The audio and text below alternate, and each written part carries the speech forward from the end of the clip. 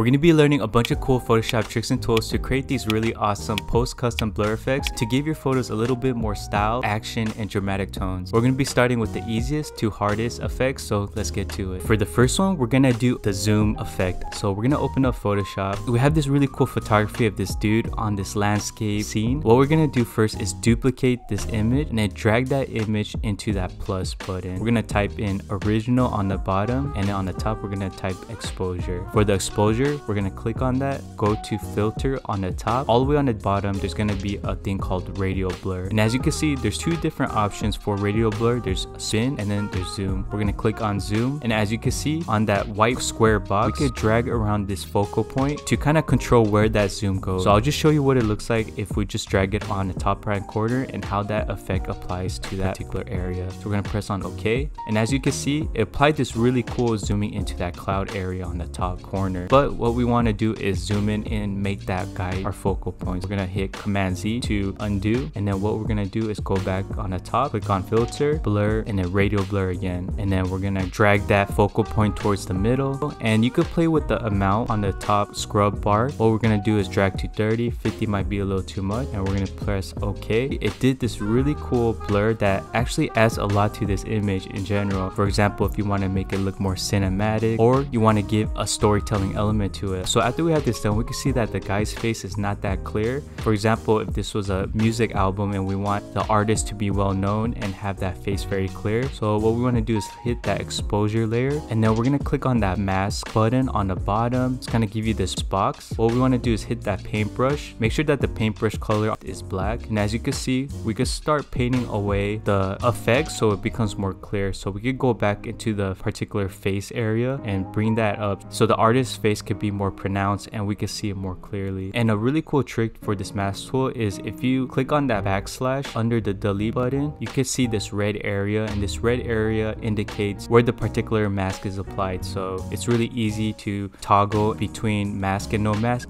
And that's the zoom effect. Here's the before and after, and you can see it adds a lot to this image in a really fun and cinematic way. So try this one out, really fast and easy.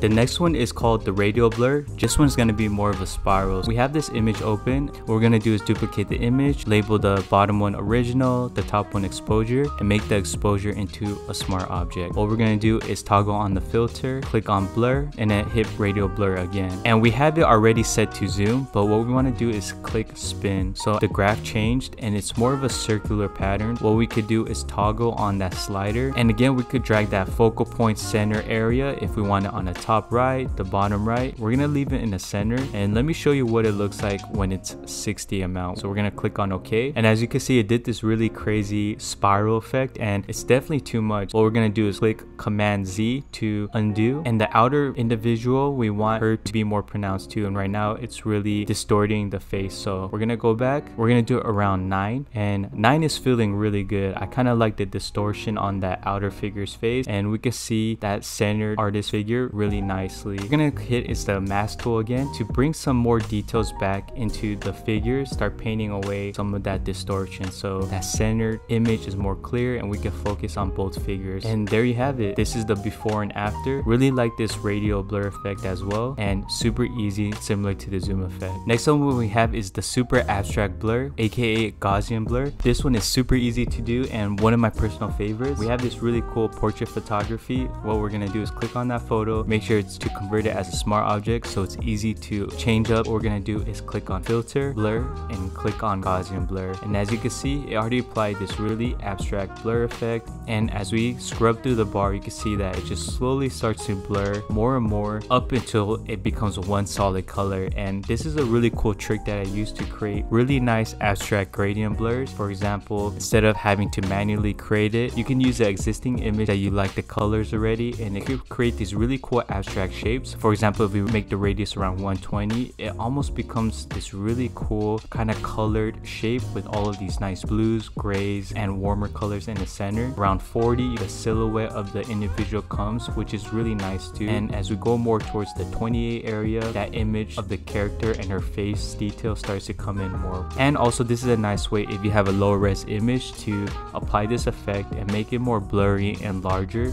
so you could create a more purposeful composition. We have another image, and I want to show you what this blur effect looks like on different types of colors. So this one is a black and white one. Let's go to filter, blur, and hit on Gaussian blur. The side profile is really nice, and the blur has this really nice effect to it. And as we up that Gaussian blur, it almost creates an abstract shape. Kind of doesn't even look like a human anymore. It looks like it could be an animal or some kind of fairy tale creature. Lastly, we have this really cool color composition, and I just want to show you what this looks like when we apply the Gaussian blur. So as you can see, as we screw up really far to the right, it almost becomes this nice abstract shape that you could use and get inspiration from. I really dig the colors on this. Really love that pop of orange on the bottom left, and that nice in-between color in the middle, and that light blue on the top right hand corner. So a really quick way to create more abstract compositions, shapes, and color grading. Next up is the motion blur. Super easy and simple to do. We have this image of a surfer catching this wave. What we want to do is give some movement and variety to the overall image itself. What we're going to do is duplicate this image. We're going to label the bottom one original and the top one exposure. Let's hit that exposure image on the top. Let's go to filter, blur, and go to motion blur. So after we hit this motion blur, it's going to give us a preview and a toggle of the distance. As we scrub, you can see the actual image itself change and have that effect applied. Right now we had the distance around 29. Let's kind of drag it to around 32, and that's feeling really good, and it really adds this nice movement and action shot to this overall photo. I also really like to add some noise to this blur because sometimes it gets too soft and it feels a little fake. So what we're gonna do is click on filter, noise, and add noise, and it's gonna give us this panel. And I always prefer to make it more subtle. Let's make the amount around 3 so it feels more realistic. You can't really tell the difference, but it does add a little bit more of a grain, and it kind of has like a film photography look to it. But trick that we could do, if you want that individual sports character to be clear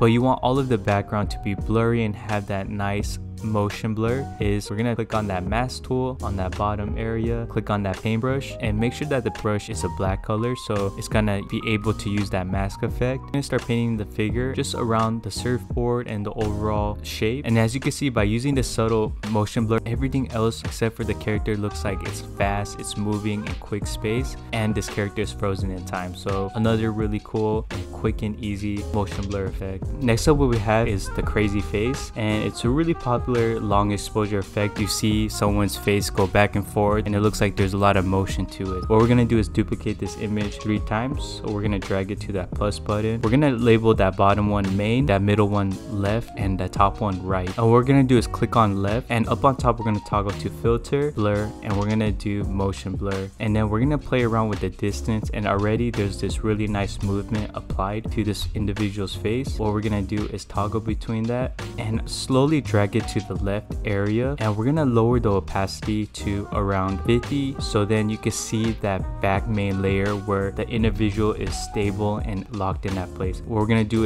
is lower the opacity to around 50%, so then we can see the back layer of the main image. Something that I always love trying to do is, if you toggle up next to the opacity, we have normal. You could drag through these particular effects option, and really quickly you can see how each image toggles. And sometimes you might have a magical effect that you really dig. And going back, we're gonna click on the right image, go to filter, apply that motion blur effect again. We're gonna make this distance a little more subtle and drag her to the right, lower the opacity to around like 20%, so then you can see both the right, left, and main image together all in one composition. And we're gonna just paint away that white edge area so it feels more blend in with the overall composition. And after that, we're finished. This is the crazy face long exposure effect. Next up, what we have is background object blur. What we have is this nice photography by Joe Greer, really nice and beautiful composition. We have this individual looking at these flying birds, and we could get inspiration from the references for this blur effect and have these particular birds be flying around and having that long exposure movement to them. So what we're gonna do is get our magic wand tool. Let's click on that, and let's make the tolerance 80 because these birds are pretty high contrast against the background, so it's gonna highlight and pick up well. Click on shift, and as we hold on shift, you can see that the wand icon has this plus button next to it, and this means that you could click on other birds and make them all into one selection, which makes our life easier when we're applying this effect. So let's highlight all of these birds.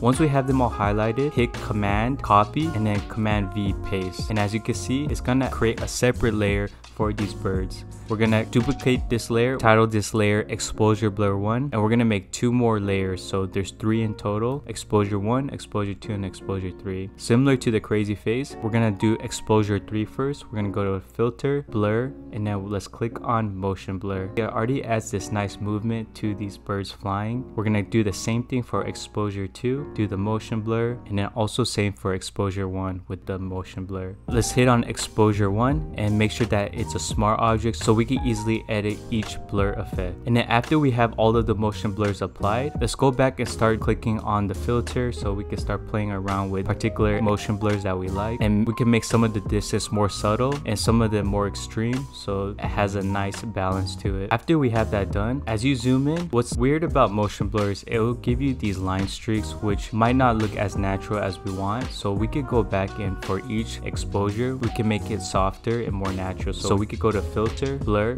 and we hit Gaussian blur, and Gaussian blur would make it have a softer overall texture to it. So we're gonna do that for exposure 2 and exposure 1 as well. And as we zoom in, we can see that the original image has this noise effect to it, and our effect that we applied has this really clear and crisp blur to it, which doesn't really match. So what we could do is go to filter, noise, and add noise for all of the exposure so it can match more well with the background. As we zoom in again, we can see that kind of blends in much more better and it feels more natural in place, and that's feeling really good. And there you have it, we have this movement for these birds. Here's a before and after.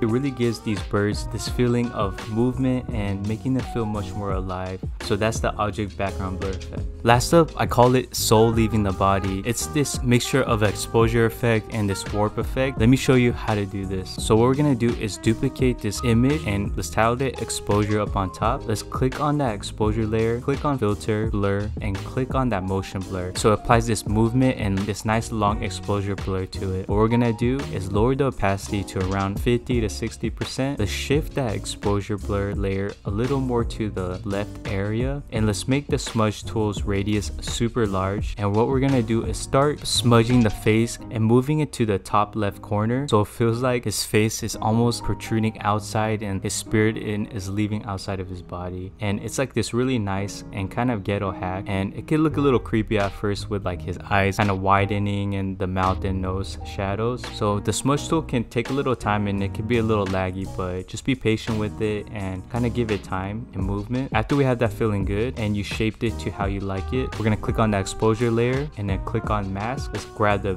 paintbrush, make sure that paint is black, and what we're gonna do is start painting away some of the exposure layer that's on top of his face, so it looks like it's coming out of his side and front face, but his face is still visible. And afterwards we can apply another Gaussian blur effect to make the exposure layer feel more subtle and more blended to the background. So we're gonna go to filter, blur, and then hit Gaussian blur, and it made it a little more simple and feels more ghostly. So that's the spirit leaving the body effect, I call it, and it's kind of like a mixture between all of the different effects that we use. Feel free to have fun with this. So those are some quick tricks and effects to create these really awesome blur effects on Photoshop. Hope you enjoyed this tutorial. If you liked it, please leave a like. If you want to see more videos like these, please subscribe. I'll greatly appreciate it. Thanks again always for watching, and I'll catch you on the next one. Have a great rest of your day.